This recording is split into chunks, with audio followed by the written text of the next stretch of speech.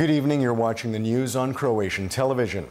Following yesterday's long delays at border crossings with Slovenia, traffic has returned to normal today. This, however, is due to fewer passengers entering the country. For its part, Slovenia is still conducting systematic controls, which means the processing and scanning of each passenger's passport. The stricter controls are part of an EU directive recently introduced on the external borders of the Schengen area. However, the directive also foresees the use of targeted controls, which are being applied by Croatia and Hungary. Traffic at border crossings with Bosnia and Herzegovina has also returned to normal. The financially troubled Agrokor Food Consortium, its suppliers and creditors have in principle agreed on a document by which suppliers and banks will not initiate compulsory debt collection on promissory notes issued by Agrokor until at least the end of May. Agrokor has called on all interested parties to sign the document by the end of the week. The government-appointed restructuring executive Ante Ramljak has said that next week he will continue his talks with banks regarding Agrokor's continued financing. He added that he is unsure if Agrokor's biggest creditor, Russia's Sberbank, will participate in those talks.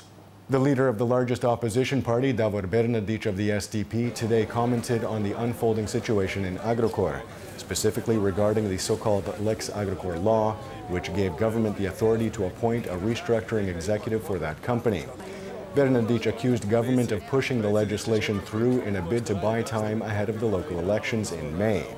He added that similar laws could be passed in Slovenia and Serbia, where Agrokor has substantial holdings. It's clear that if Slovenia adopts Lex Mercator and Serbia follows suit, and in that way seize Croatian assets, Lex Agrokor will be considered high treason. The state prosecutor's office has taken charge of the investigation into yesterday's explosion in Split's port, which left 5 people injured. The explosion occurred at around midday on Friday in a grain silo in the port's northern terminal. 2 dock workers sustained serious injuries and are being treated in Split's clinical hospital. Burns cover a significant portion of their bodies. For now, they are in stable condition, but they are on artificial respiration. All possible measures are being undertaken to ensure that their condition does not worsen, but it is difficult to say how they will respond to treatment. The Russian Foreign Ministry has rejected media reports that Moscow had supplied Zagreb with weapons in the early 1990s and thereby breached a UN embargo. The Russian ministry has called the reports provocations and a harsh distortion of the facts in a bid to tarnish Russia's policies in Southeast Europe. Today is Easter Saturday, otherwise known as Holy Saturday, the day on which Christians contemplate Christ's suffering and death prior to his resurrection. Pope Francis is leading an Easter Vigil Mass at St. Peter's Basilica this evening. Tomorrow on Easter Sunday, the Pope will read his Urbi et Orbi message in St. Peter's Square. In Croatia, Zagreb Archbishop Cardinal Josip Bozanic is currently leading an Easter Vigil Mass at the Zagreb Cathedral. Earlier today, he issued his Easter greeting in which he called on the faithful to open themselves to the true strength of Easter and Christ's resurrection. Coptic Christians in Egypt held Easter Mass today instead of on Sunday, following last Sunday's terror attacks in 2 Coptic churches that left 44 people dead. Prior to entering Coptic churches for Mass today, the faithful were subjected to rigorous security checks. Turkish citizens will vote tomorrow at a referendum on changes to the constitution that would transform Turkey from a parliamentary system to a presidential one. A yes vote would give Turkish President Erdogan sweeping new powers. According to the latest polls, the for and against campaigns are running neck and neck. Throughout Turkey's history, there have been a number of economic crises and coups d'etats. All of them were caused by the existing regime.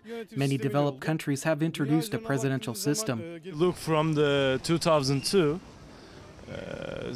to the 2017, it's just looking like we are not going better. Not about also economy, about our cultural things. North Korea has warned the United States against taking any provocative action in the region. During Saturday's parade for the Day of the Sun celebrations, top officials said that North Korea is prepared to respond with nuclear attacks. If the United States continues with their provocations, our revolutionary government will immediately fire its destructive missiles.